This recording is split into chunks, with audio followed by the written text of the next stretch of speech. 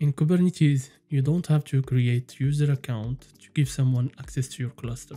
Instead, you have to create a certificate that will be used to authenticate the user. In this video, I will show you how to give access to a user account using the certificates API. I'm connected to my master node with my admin account, and I want to give my user David access, for example. The first thing is to generate a private key for my user.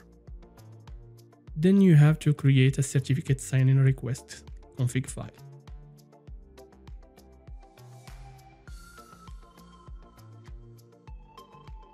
The user account should be on the CN section with these specific parameters. I will generate my certificate sign-in request. This is what should be encoded and sent to the Kubernetes cluster. To do this, I will create a YAML file and put my encoded request inside that file in the request section.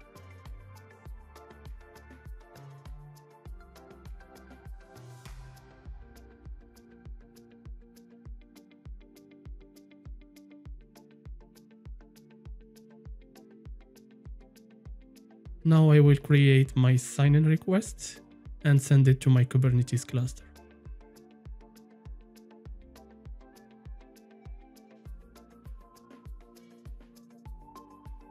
This is my request with a pending condition. Let's approve that request. The next step is to extract my user certificate from my sign-in request and put it inside a CRT file.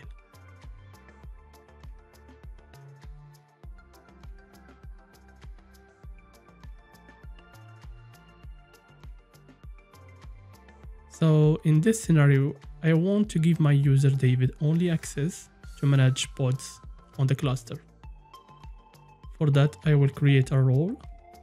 Then I will bind that role to my user. And that's it.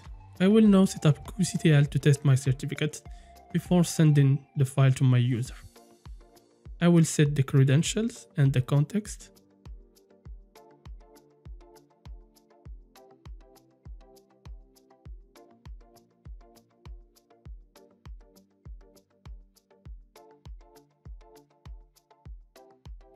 Let's see if I can create a deployment.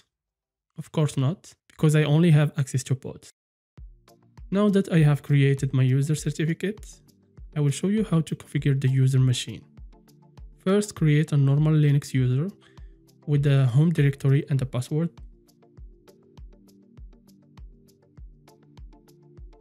Then create a .kube directory on the home directory of the user. Now I will use my kubectl config file as a template to customize it for my user. I will remove that context.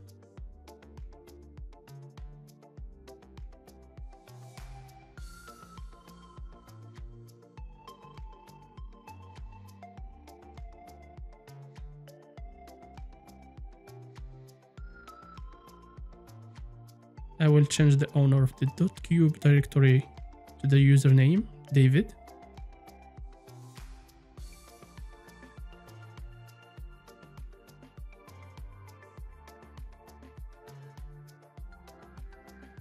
Suppose now that you are on the user machine with the correct kubectl config file.